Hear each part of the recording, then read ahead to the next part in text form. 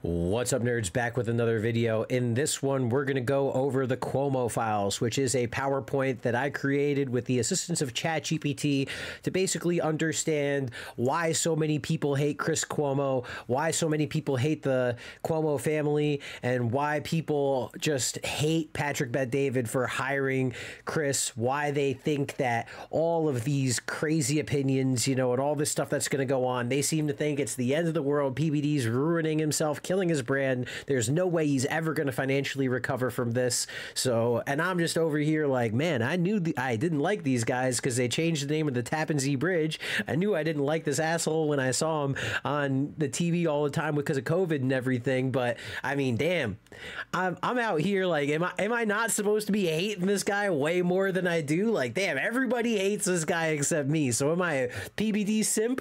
I've got the Valuetainment hat on, or is this guy really literally the devil and we need to figure out what's going on? And in that case, we'll test out with ChatGPT. Is ChatGPT, which is supposed to be trained by Google and trained by the liberals and all this stuff, you'd think it would defend him? So is it defending him? We'll see all that and more on tonight's episode of the Cuomo Files. But that's not what this is called, so don't call it that. I mean, that's what the name of this PowerPoint is.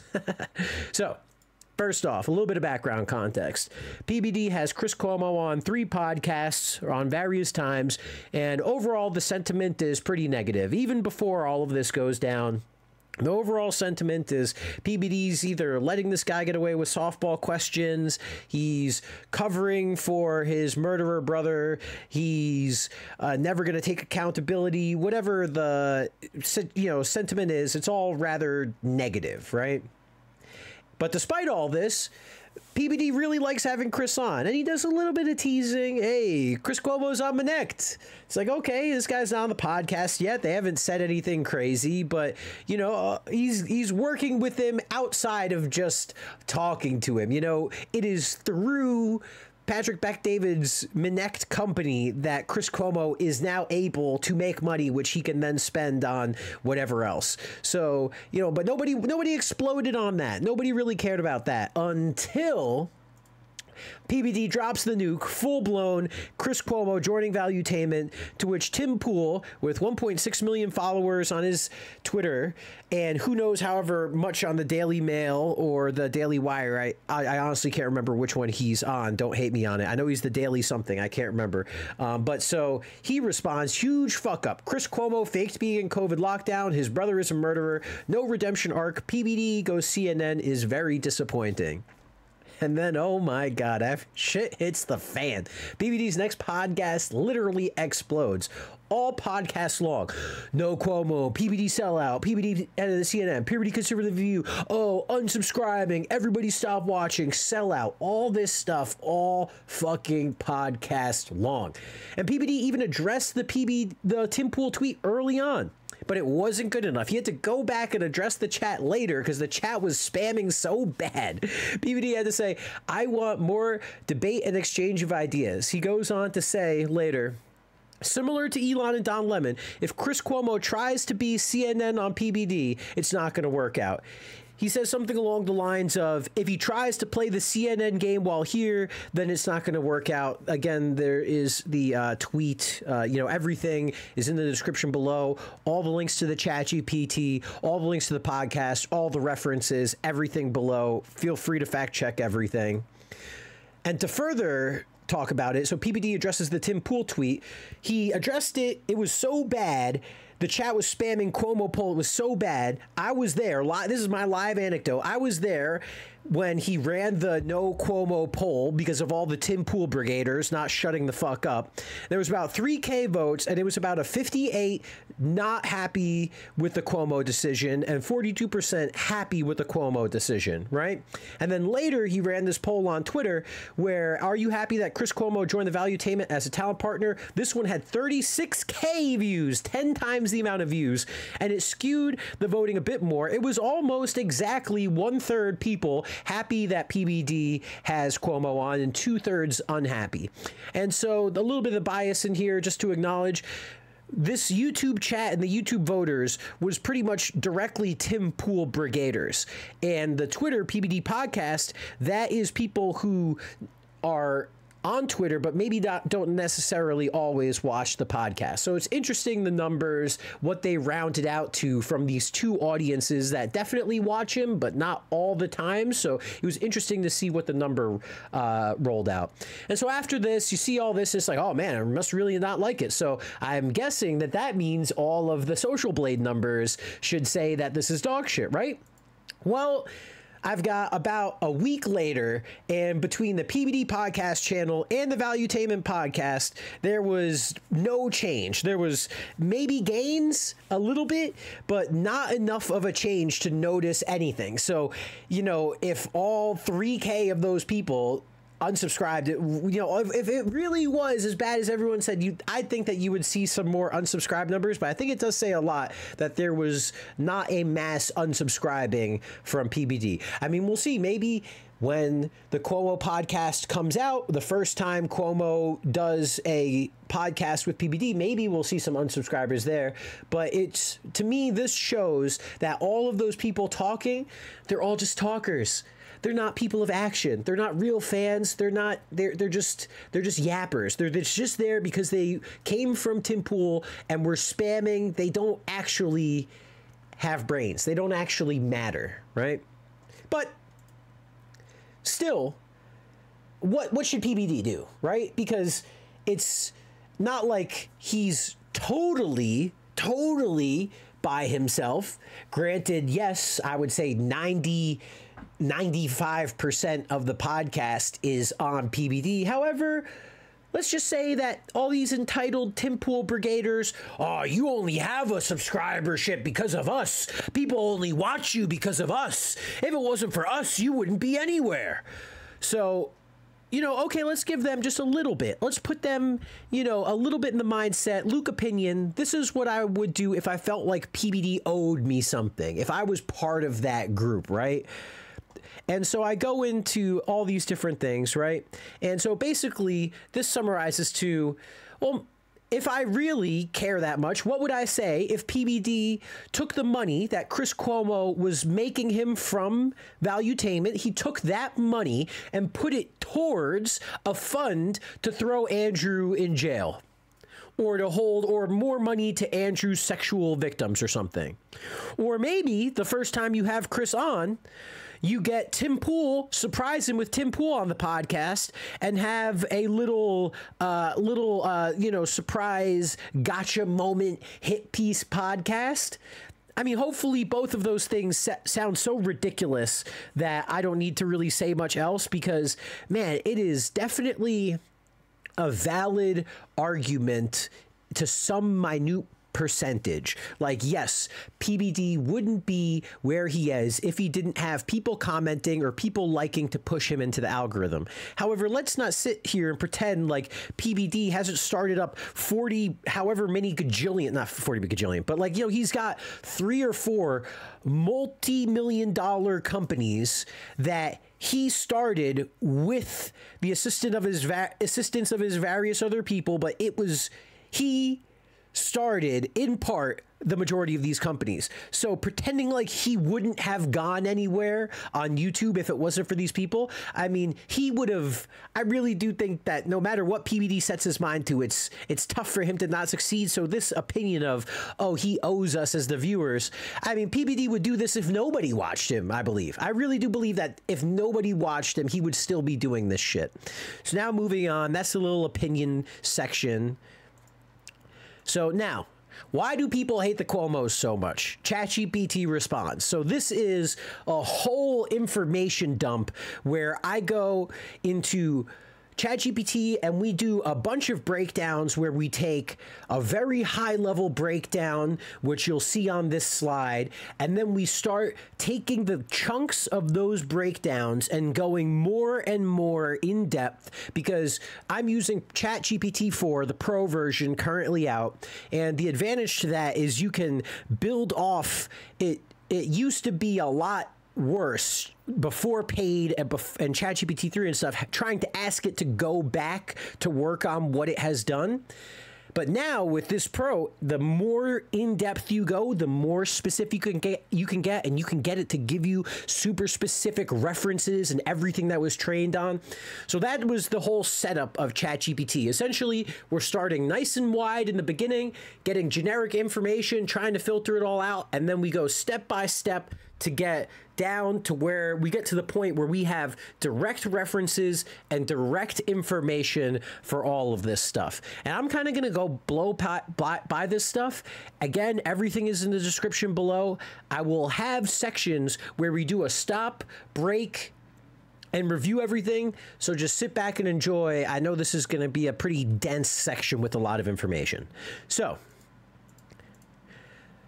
I'm not going to read all of this. The important part is the bottom two. This is what I typed into chat to get it started down the Cuomo road.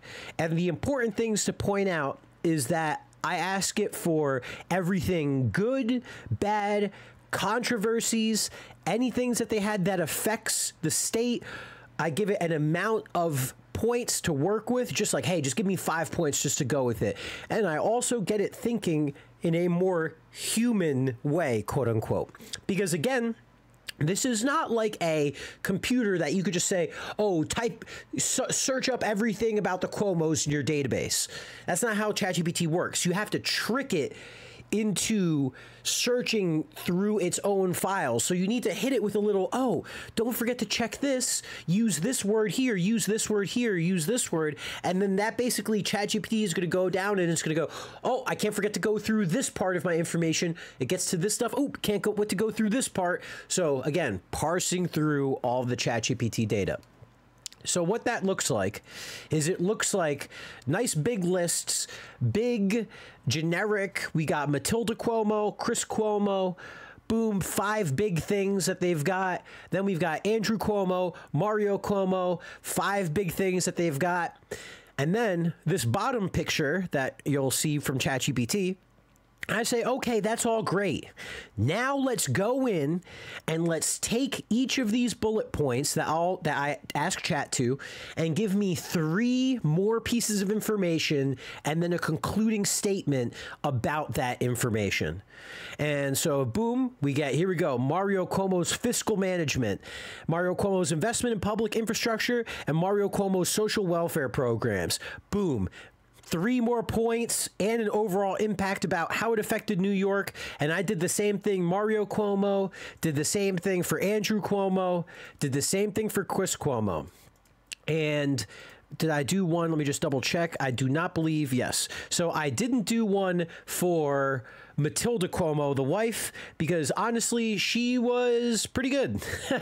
I mean, she was a big doer, what she said, and I think at the end of the day, her inspiration to the family was one of walking the walk, talking the talk. And a lot of the stuff that I talk about in this PowerPoint with her is just a lot of positive stuff. She really was about all of the social programs that Mario and her talked about and funded in New York State. She spent her money on those things as well. But we'll talk more about her. So the main talking points, however, I said we'd do a, big step back because you could read all of that, pause, go back and read, right? For me, these were the main takeaways for me. So both, or all 3 really, Mario, Andrew, and Chris all blended social and political policies and politics, right? So specifically, obviously, Andrew and Mario were the governors. They got to blend specifically like political policies, right? However, Chris, a lot of the things that he did and a lot of the criticisms that he received were he blended. He was more of an activist than a journalist, right? And another topic, the second one, impacted not just New York, but the whole country. Because of the importance of New York City, the New York brand, the impact of all of that, all of these people, the Cuomos, whether or not they liked it, impacted the rest of the country. And that's what leads into the point 3. They were leaders. For better or for worse, they made decisions and stuck with them, which something that you can't really say for a lot of people. I mean, again, better or for worse, I am someone who hates change, however, understands that if there's nothing there can't be just addition on all the time. There needs to be change. Someone has to bite the bullet. Someone has to make the decision. And okay, the results may not have played out how everyone liked. However, you gotta have the balls to fucking do something. And it's to me, that matters a lot. And finally, it's a deeply political family. Andrew Cuomo married into the Kennedys. Bobby Kennedy was a brother-in-law to Chris. And the Cuomos, regardless of, how invested in it they were, the mob connections that follow them around, there's a lot of power in this family name. So that's kind of the overall kind of broad view, right? Now, after we did that generic broad view of all the policies and everything like that, then I asked Chat to go in and give me some more scandals and some more history for everybody. So the Cuomo's family history is marked by their significant contributions to New York politics, as well as controversies and personal anecdotes that have layered to their public personas. So Mario Cuomo, essentially the Italian socialist mob guy, to kind of sum it all up. Again, pause, read at your leisure. Andrew Cuomo, mostly sexual allegations and the COVID pandemic are the big things that Chat brought up. They've got this third son dynamics, which is, it's the corruption in their lives, the power that comes with that family, the corruption that comes with that power, criticism on that point. And then I asked it to go specifically into Chris Cuomo. Here's the list of people that Chris Cuomo has interviewed. And while he may be an activist, I do respect how many different people he was willing to have on. Granted, some of these people, Democratic, Bernie Sanders, independent Democratic. I mean, that should just say socialist. Andrew Yang, Democratic, independent, Democratic socialist, independent social, some of these, Bloomberg as an independent Democrat, I don't know about some of the, categorizing by Chat, but good that it had that. And then here's some of the scandals from Chris Cuomo and Andrew Cuomo. So it's activism, blurring the lines, COVID special treatment, and never needing to respond to criticism.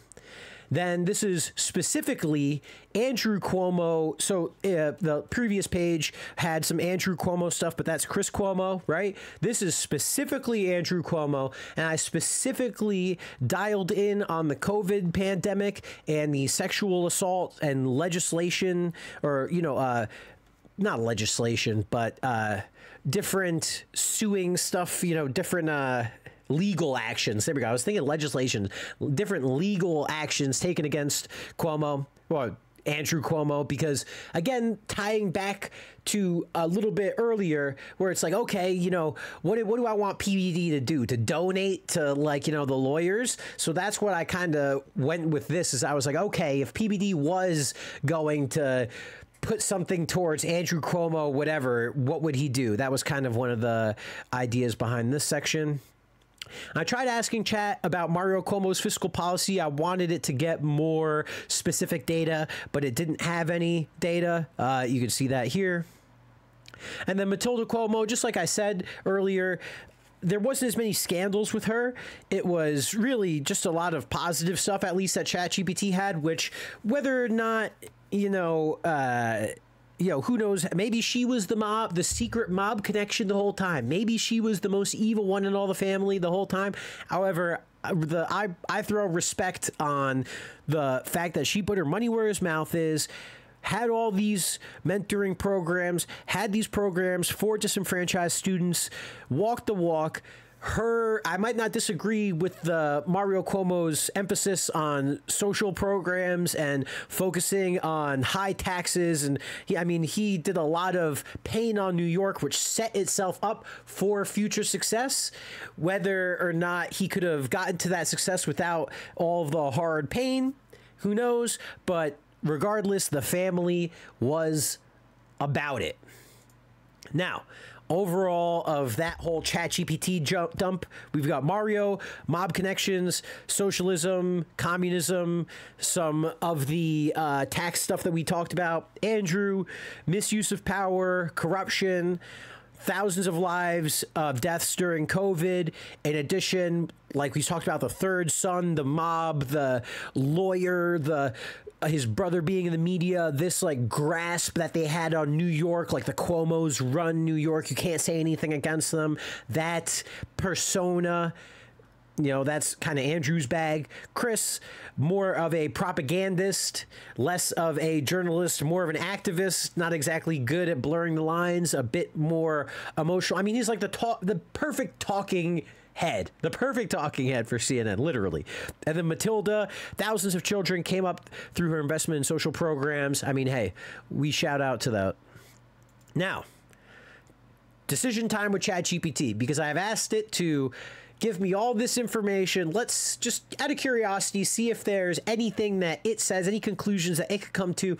A lot of times, ChatGPT just says, oh, well, I'm just a language bot. I can't do anything. So I asked it, hey, Chat, what if you were a person? What if you were a human being? What would you think about this stuff? So it gives me a little brief ending to Mario and Andrew's era.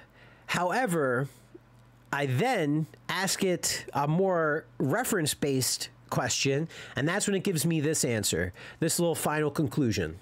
In books and articles analyzing their tenures, such as Robert A. Caro's Exploration of Political Power and Stephen Brill's America's Bitter Pill, the contrast in their governance styles mirrors the shifting dynamics of New York and the broader United States. Each era under their leadership has been emblematic of wider national trends, yet distinctly New York and its approach to challenges and opportunities. As someone who has lived in New York through both periods, I've seen the state evolve from a center of progressive resistance to a microcosm of America's broader political and social complexities. Each Cuomo, in his own way, has shaped not just the policy landscape of New York, but also contributed to the ongoing dialogue of what it means to be a New Yorker and an American during respective decades. So, the important thing, because this can kind of seem kind of like a cheesy answer, right? It's like, oh, well, that kind of doesn't really hold them super accountable, right? But there were other, remember the previous slide, you can go back and pause and read all that. However, the important thing I believe to take away from this is that you notice how it's transitions. It says from a center of progressive resistance to a microcosm of America's broader political and social complexities. Basically meaning they used to hold their ground, but they've kind of given in and shit's kind of hitting the fan.